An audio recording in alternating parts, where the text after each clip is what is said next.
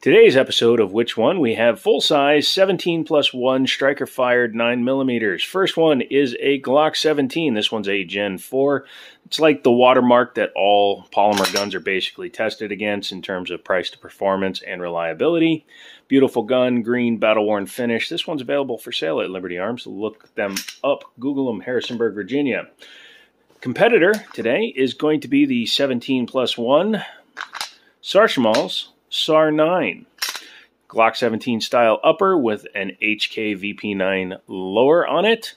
Very nice, very competent gun. I've owned them before. They shoot well, and this one I picked up for a song and a half, or 2/3 of 4 songs, and this thing is a very nice competitor. So, between the two of these, which one you going with? The old school or the copier of two schools?